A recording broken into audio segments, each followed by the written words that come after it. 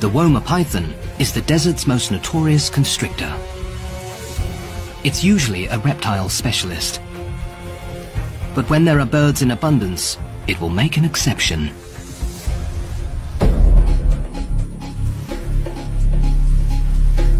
With a preference for cold-blooded prey, the Woma doesn't have or need heat-sensing pits like other pythons. When it's after a meal, it relies on its sense of smell and sight. With a pointed head, Womas are adept diggers. It's a skill usually reserved for entering abandoned animal burrows to shelter from the elements.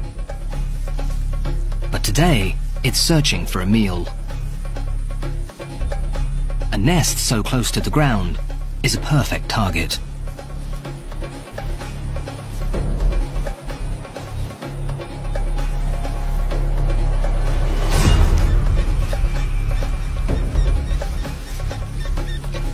With such powerful bodies, Woma pythons can squash their prey against nest or burrow walls to subdue them.